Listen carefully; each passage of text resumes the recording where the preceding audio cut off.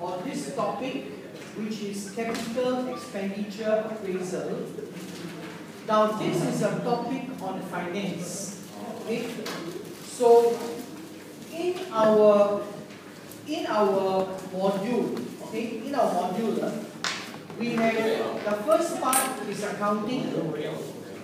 This topic is on finance, and then we have one on management accounting. So all three areas are there. So this is looking at finance. Okay. Have some of you done a finance module before? Okay. Okay, not to worry. This should not pose a very good challenge. Okay, this one we should be able to go through it quite well. Okay, I think the first one was because we had some issues in the basics. So this one we should not have too much of a problem. Okay, this is a topic on finance. Let's try to follow this area closely. Okay. Now, if we look at the finance module, okay, just before I go into this, I'll just spend 1 or 2 minutes telling you a little bit about the finance module, right? If you do a finance module, there are going to be 3 areas, okay? In a finance module, there are going to be 3 main areas, right? You still have your 12 lectures, but they're going to be on 3 areas. The first area is what we call investing. Okay. Then we have another one which is on financing. Okay. And the third area in any finance module will be on the area of dividends. So you're going to look at these 3 areas, right? Quite similar to your cash flow statement, right? The first area where we are looking at investing, okay? Where we are looking at investing, this area in finance, we are very much interested in accepting or taking on projects. So this is an area where we are looking at project appraisal. Right? Project appraisal means should the company go on to take on this project, right? To decide whether they are going to take on this project, of course, we need to look at certain methods to evaluate. This is what our lecture 10 is all about. Methods to evaluate projects. Okay? So here we are going to focus on the methods to look at project to decide whether you should accept a project or you should not accept a project. Okay? The second area in finance, now this is not in our syllabus, just to spend 1 or 2 minutes here. The second area in finance is about financing. Financing simply means the mix of finance that we want to use on financing this project. In other words, you are going to use debt and you are going to use equity. Okay? So what proportion of debt and what proportion of equity do you want to use in financing this project? Okay, again, there are certain rules we need to follow and so on and so forth. But this is not in our syllabus, so we will just talk about it very, very quickly. Right? There are certain rules we need to follow in the mix. The third area is dividends. The area of dividends is how much to pay in cash dividends. So what are we referring in the third area here? The third area we are referring to when the company make a profit, they can do two things. Okay? When a company makes a profit, they have a choice of doing two things. One is to use the profit to pay out cash dividends. And the second thing they can do is what we call retention. Right? Retention means keep that profit back inside the company, save that profit back for future profits, for future projects. Okay? So this area here is what we also call, we have looked at this, this is what we call retained profits. Right? This is what we call retained profits. So retained profits means retention. When you make a profit, you don't give it out, but you keep it back for future projects. Okay? So first area, second area, the third area in finance. What we are interested in is investing, project appraisal methods. The second area and the third area is not in our syllabus, so we will not talk too much about it. Okay? Right? Okay, we are just going to stay with the first part, investing and project appraisal. Now, okay, one of the areas we need to know here is the area of present values. Okay? When we do our project appraisal, when we want to find out whether the project is good, we always need to find our present values. Okay? Now, what is a present value? Okay, this is what a present value here means.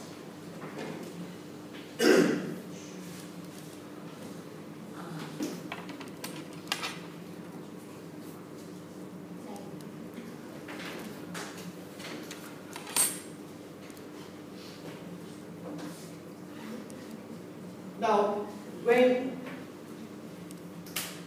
we do this project appraisal, we will normally have cash flows coming in the future years. Okay?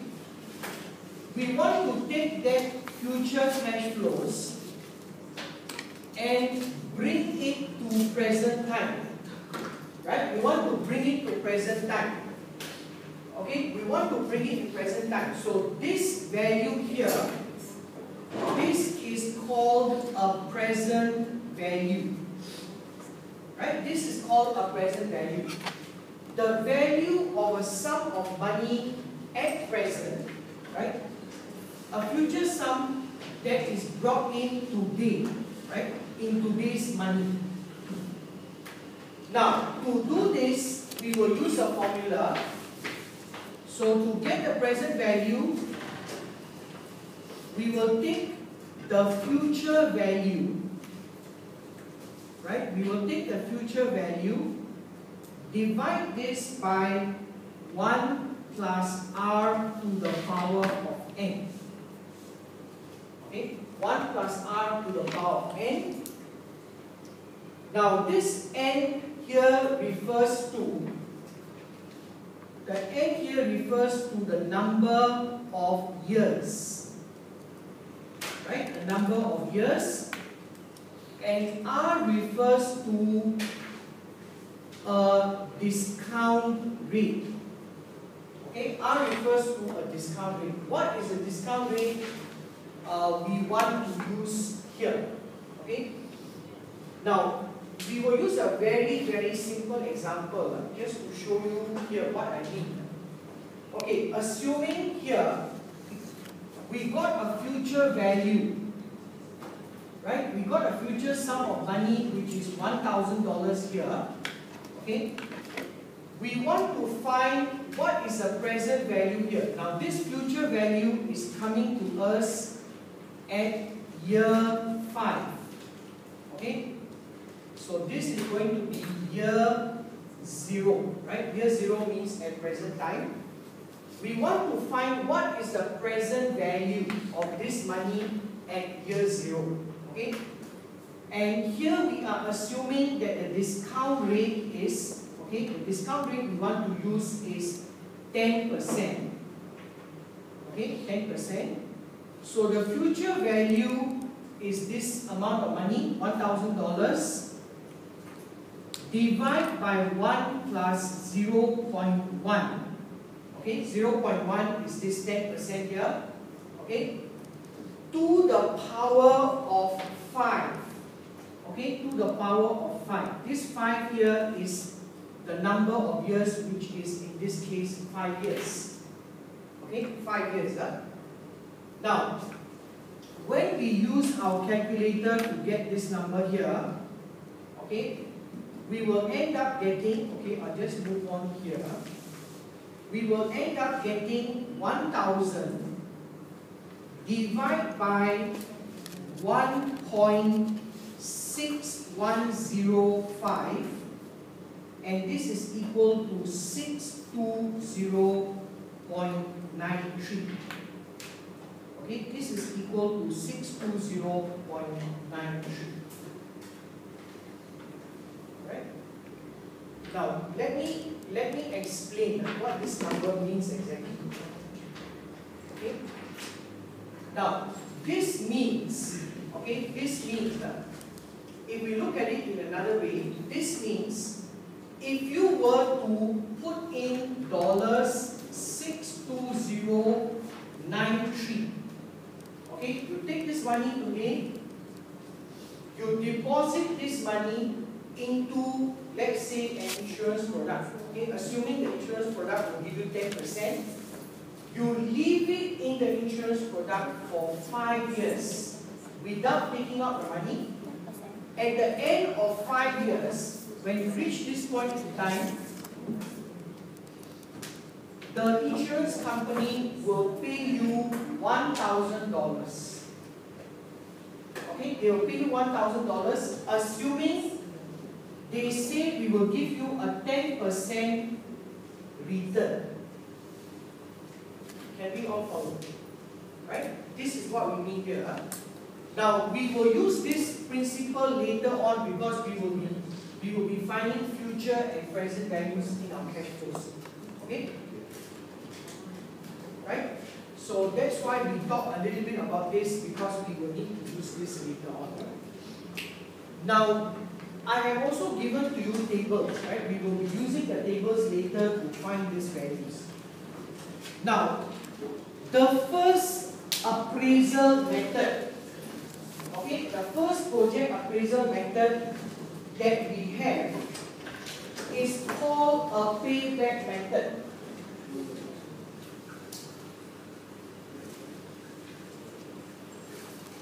Okay, the first method that we use in appraising projects is called a payback method. Okay. Now, what is this payback method all about? In the payback method, okay, in the payback method,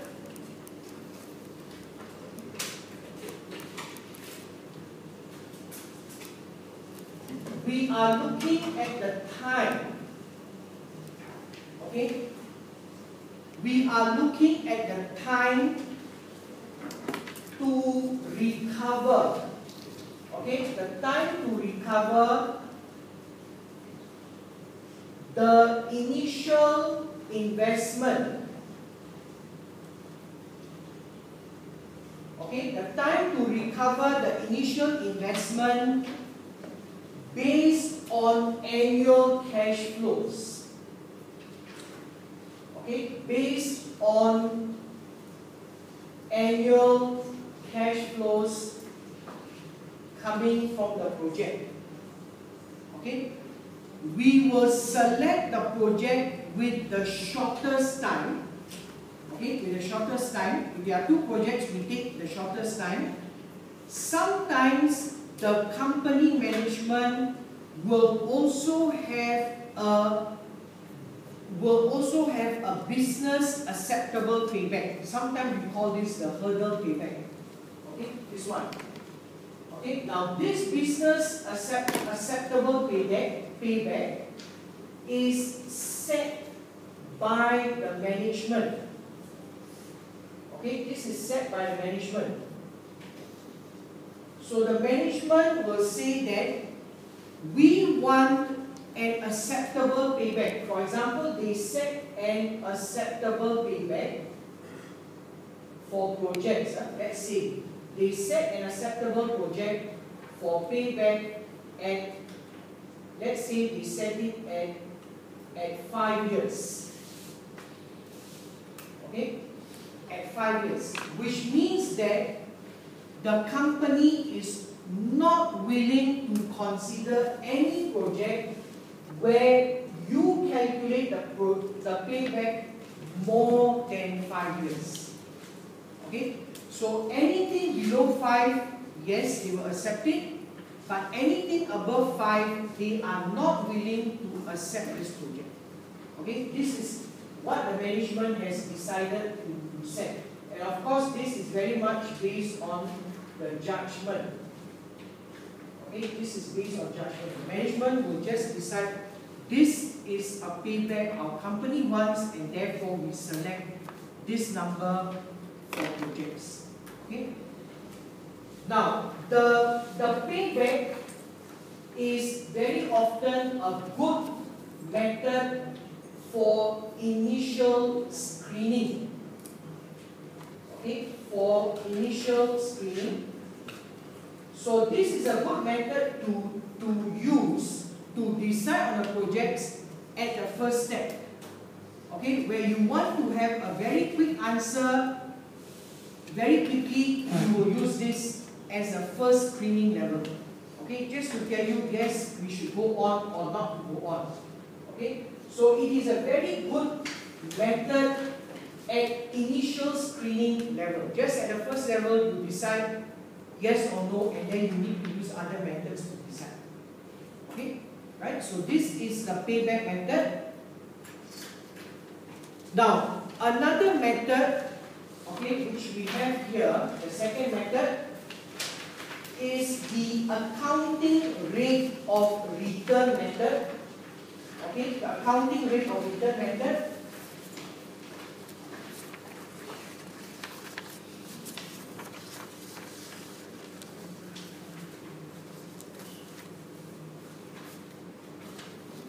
Now, the accounting rate of return method,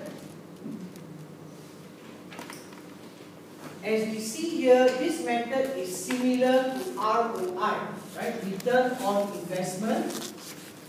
So this method is actually an accounting ratio, right? This is actually an accounting ratio. Okay? The formula for this is average yearly profit, right? Average yearly profit divided by average investment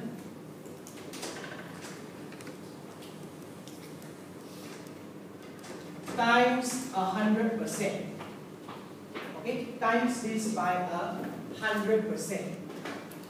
Now on the numerator here, average yearly will mean we take the profit for a number of years. Okay, let's say we are taking for 5 years. Okay, add the total profit. Take the total profit and divide it by 5 years. Divide it by 5.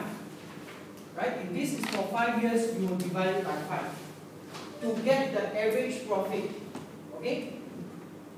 On here, which is the average investment, okay, this average investment number, what we are doing is we are taking the value of this at year 0 plus year 5.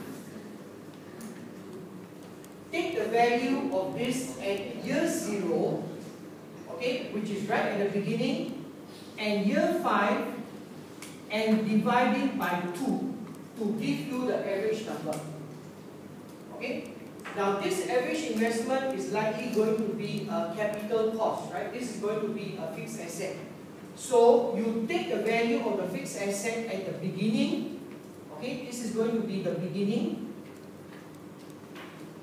and this is going to be right at the end, right? Beginning, end, and divide by 2, right? To give you the average investment, right? And then we multiply by 100. So our answer is actually in a percentage. Okay, our final answer is in the form of a percentage. So if we look at this number, okay, this is a return on investment. So what is it trying to tell the management? It is very clearly telling the management the return on investment, right? The return on investment that the management will get, right? The return on investment that the management will get on an annual basis. Okay, on an annual basis, right? Let's put a very simple number. Say this is 20%. Okay, this number is 20%. So it is now telling the management that this investment will bring a return of 20% on a yearly basis if the management decides to go on with this project, right? To go on with this investment.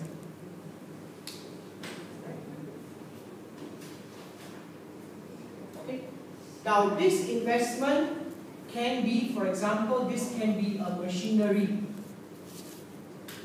Right? This can be a machinery, it can be a plant, okay, which we are trying to decide whether we want to invest in this machinery or not.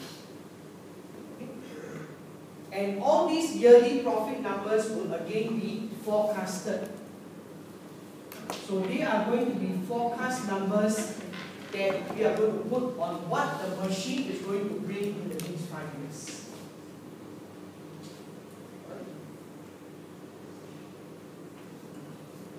Can we all follow this method? Okay, so this is very similar to your ROI or return on investment. Now the third method we have is called the net present value method. Okay, this is called the net present value method. So this is a third method of appraisal.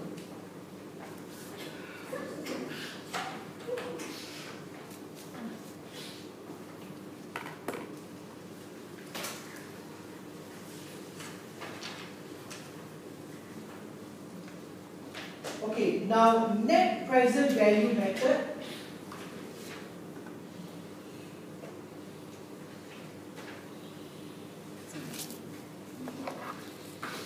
In short, we call it NPV. Yeah?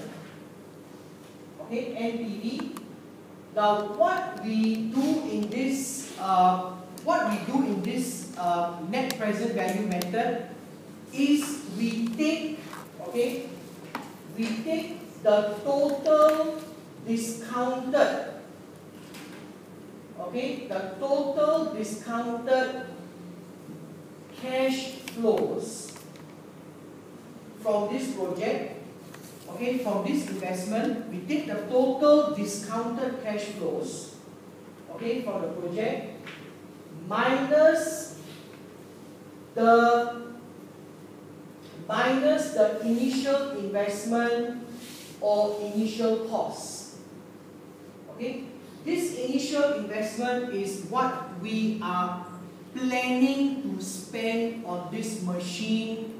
Okay, we are looking at. So this is the initial investment we are planning to look at. This is the total discounted cash flows. So when we take the total of this number minus this number here is then called net present value. Okay, this is called net present value. Now, there is an NPV rule. Right? There is an NPV rule. Okay, NPV rule means we must always apply this rule to this number here. Right? the NPV rule says if the NPV number here is a positive number, right? A positive number means this is positive, then we will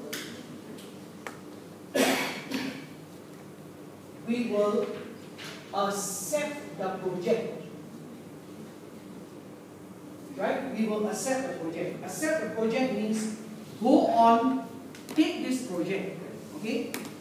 If the NPV number, the net present value number, is a negative number,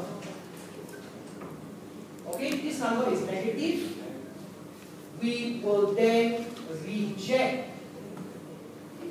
right? We will then reject the project, right? Reject simply means we will not take on this project because we will lose money in taking on this project. Okay? Right? Positive simply means any positive number. Let's say this number is 5,000. Okay? This means this is a positive NPV.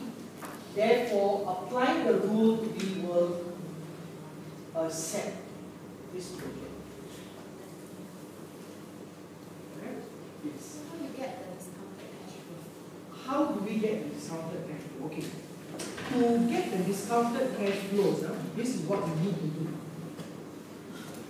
Okay, this is what we need to do. First of all, okay, here, what is going to happen is we will have to look at the life of this project. Okay, let's say the life of this project is 5 years.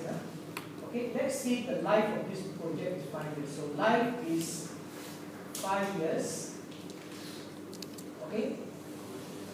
Now, after looking at the life of the project, we will then look at what are the cash flows this project is going to bring for the 5 years. Okay, we need to project it. Okay. So we are going to have year 1, 2, 3, 4, and 5. Okay? What is the cash flows this project is going to bring in over the 5 years? So this is going to be the cash inflows. Okay? This is going to be the cash inflows. Now, assuming we just use very simple numbers, it is going to bring in over the 5 years, okay, it is going to bring in cash inflows of 3,000 every year.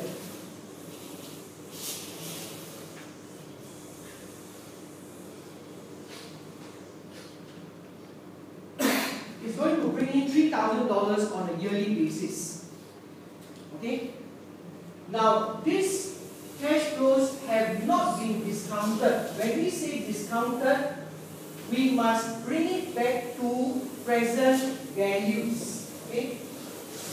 So to do that, to bring it to present values, first of all, what we will also need here is we will also need a discount rate. Right? At what rate are we going to discount these cash flows? Okay? Now this discount rate must usually be the company's cost of capital. Okay? It must usually be the company's cost of capital. Right? This is your average cost of raising finance in the company. Okay? So assuming this rate, okay, assuming this rate is 10%, we will discount the cash flows here at 10%. So this is going to be discount rate, right? Discounted rate at 10%. Okay? Now we need to get these numbers. So we are going to go to our present value tables. Okay, I've given you present value tables.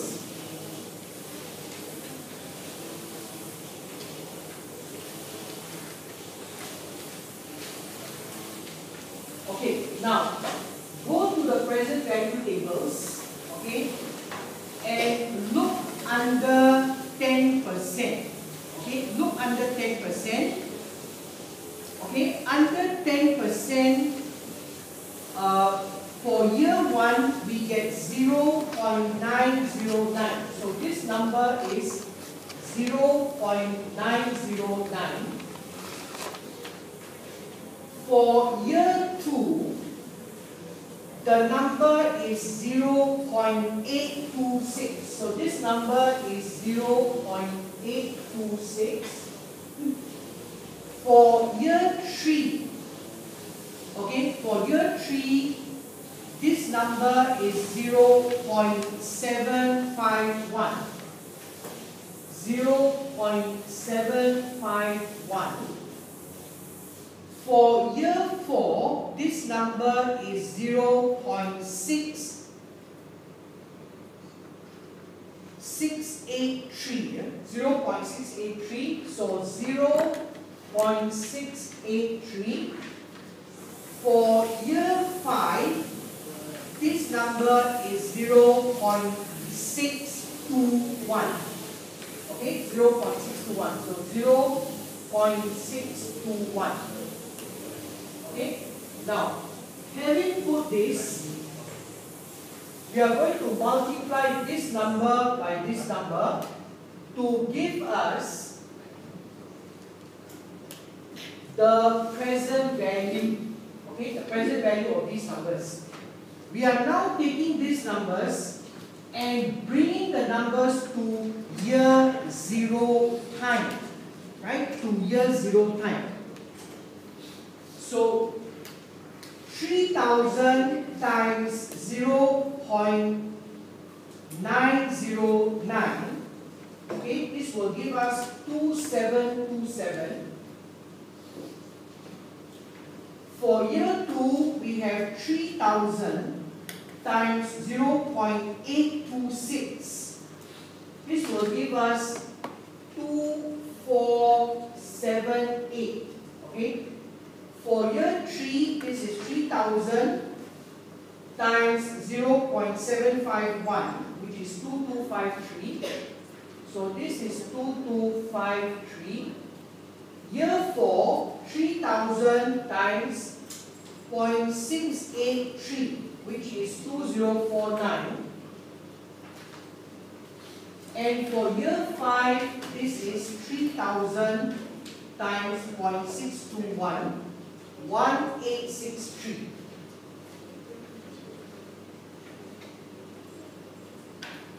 Okay? Now, the total discounted cash flows. Okay?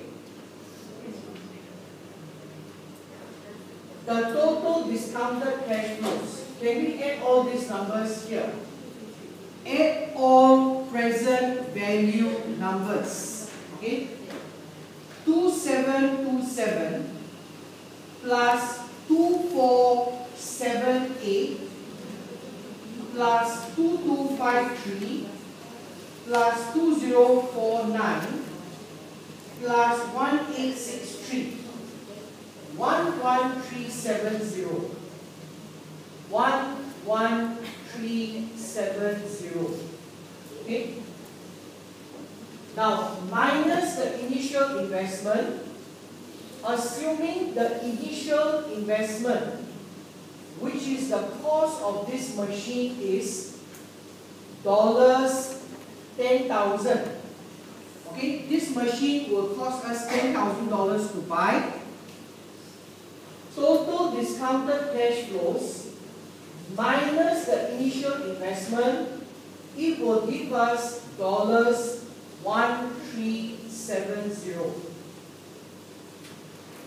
Okay, $1370. Now, if we apply the NPV rule, is this a positive number? Yes, this is a positive number. Therefore, according to the NPV rule, the company should accept this project.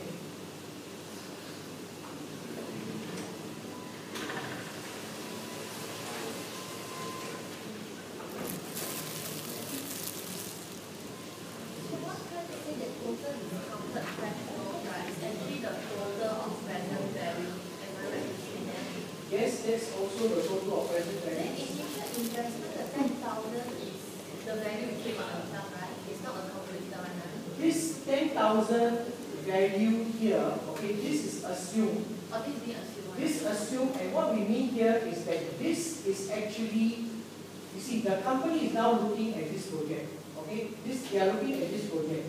This 10,000 is actually, it can be a machine cost.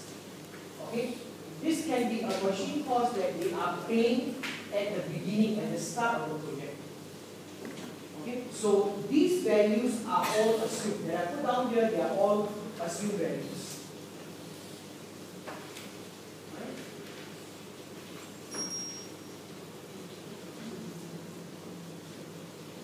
Okay, can we all follow?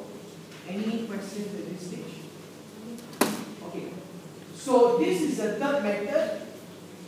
Now, in a short while, we will try to do a comparison of the methods. Okay, now the next method, which is called the internal rate of return. Okay, so this is method number 4, which is called the internal rate of return.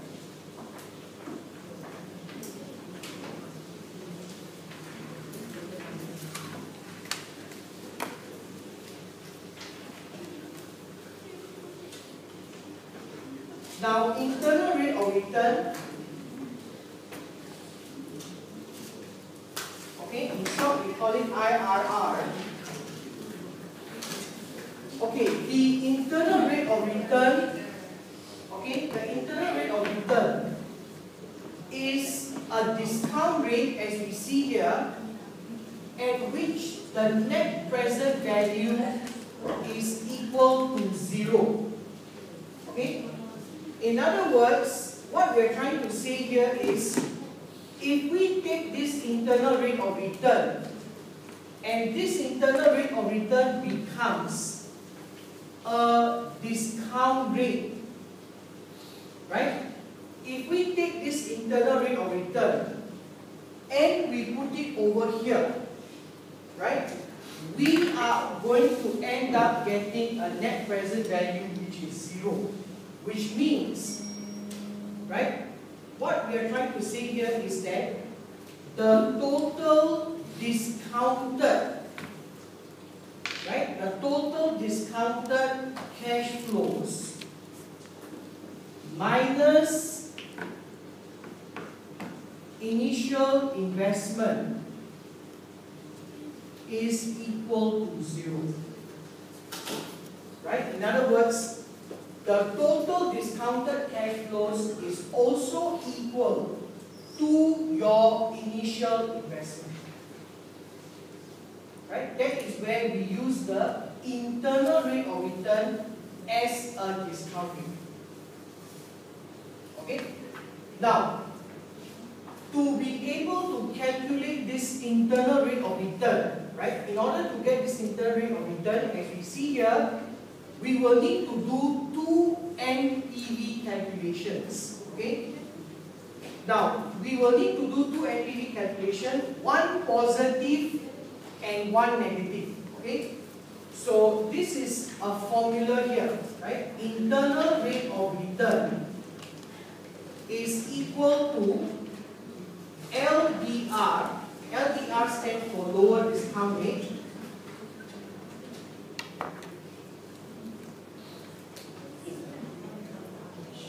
Right? Lower discount rate. Now, LDR plus positive NPV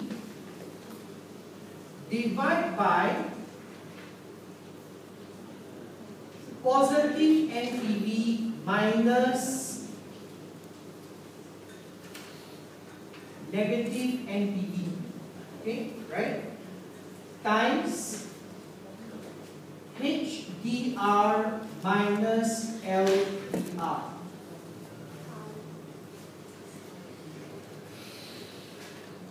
Okay?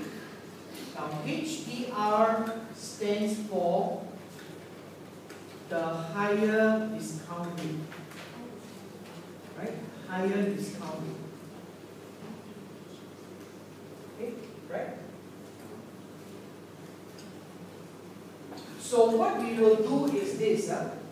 We will do a NPV calculation 2 times. Okay, we need to do a NPV calculation 2 times. The first time we get a positive NPV. Okay. The second time when we do another NPV calculation, we must get a negative NPV number. Okay, a negative NPV number. Then we take those numbers and we put it into this formula to come up with this internal rate of return. Okay? Now LDR is this number here, right? Lower discount rate. Lower discount rate means the smaller discount rate. This is HDR. HDR means the bigger discount rate. Say if we use 10 and 20% in the calculation, assuming, then this becomes 10 and this becomes 20. Okay, assuming we use 10 and 20 in calculating 2 NPV numbers. Yes. So this is only happens if that during the whole project life, right, within 5 years, it is not a consistent discount rate, right? This discount rate, okay, this is a discount rate that we want to calculate this discount rate at the beginning. I mean, what I'm trying to say is that means for the whole project, right, the discount rate within like the 5 years is very easy. It's not consistent. That's why there's this high value and low value discount rate. Is that the reason why there's a high and low? No. The reason for having this high and low is related to getting these 2 NPV numbers. Okay. Now let's first of all focus on this formula. Okay. This is a formula, first of all, right? The formula requires a positive NPV number and 1 negative NPV number, right? So what we will normally do, okay, before we come to this step, this is what the company will do, okay? The company will first do a NPV calculation. So first step, they will calculate the NPV. This is the first NPV calculation that they do, right? When they do this first NPV calculation, assuming that the company ends up with a positive NPV, okay, the first calculation that they do. Now, according to the formula, what must they do the second time? They must get another negative number, right? So, repeat the NPV calculation one more time. Calculate NPV the second time, this time to get a negative NPV, so that we have these 2 values which can be put into this formula.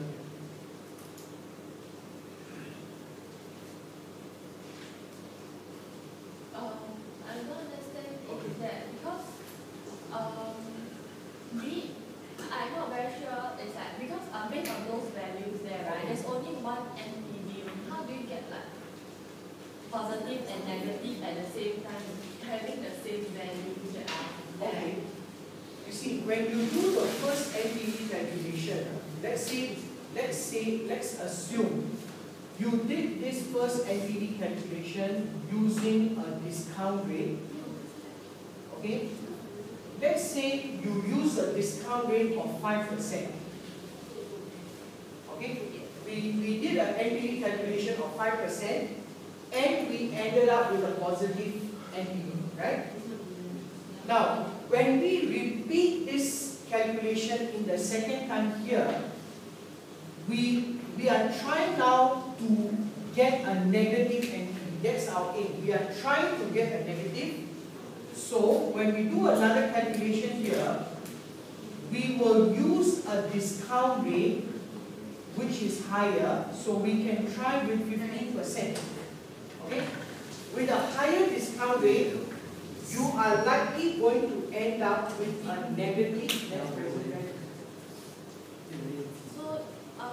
So to my first question is that means within the investment period, yes, the discounted rate, it only happens when there's this NPV equals to 0, whereby I need to get a positive and negative. It only happens when the discount rate varies within that period. That means it's not consistent for 5 years, it's the same 5%, 5%, 5%. Like first year 5%, second year 8%, third year 12%. Yeah, and it varies. Okay, are you trying to say we must do a IRR when the discount rate varies? Is that what you're trying to say? Yeah, is that the reason? That's why there's a positive and negative. The reason for doing a positive and negative calculation is simply required by the formula. Okay, this is required by the formula, right?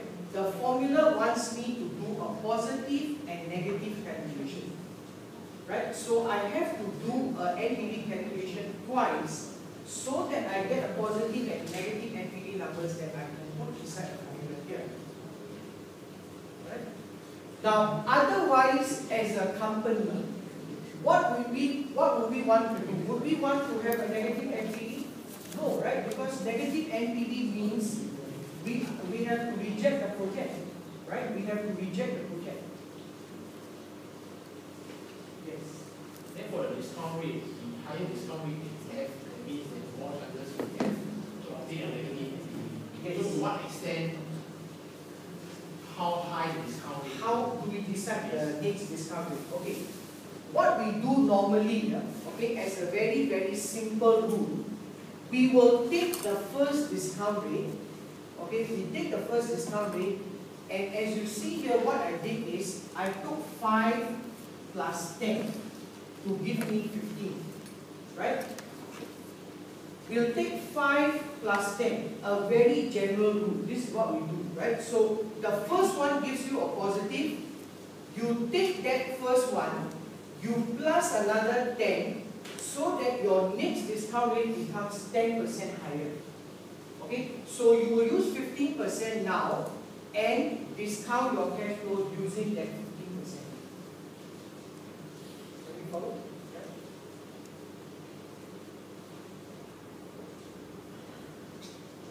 Yes. So if, for example, when we pick the discount rate, right, at any one time, even if 1% or 11% is already a negative, you could take that 11% instead of carrying on with the 15%. Okay, you are trying to say the first one you did was 11, is it? And you got. Let's say the first one we did is 10. Yes. Then it's positive 1370. Then we do one more at 11. Okay. And it's negative. Okay. If you got one at 10 and you got one at 11, which is negative, yes, combine the two in the formula to give you a IRR. So that's good enough, the difference. Yes. Or the difference is too minute to No, pick no. that. No, that is good As enough. long as satisfy negative and Yes, positive. one positive, one negative. What we want, what the formula exactly wants, if we look at it, the formula wants to sort of interpolate the two. We want to get something between these two numbers to give us a rate where we put into the NPV, and to understand this carefully, the internal rate of return is a break-even discount rate. Once we put into the NPV, we get NPV. That's what it is. Okay, any other questions here? Okay, so this is the fourth method. Okay, we will look at the calculations in a short while. Okay, so we get to see all the numbers. We will look at the calculation in a short while. So it is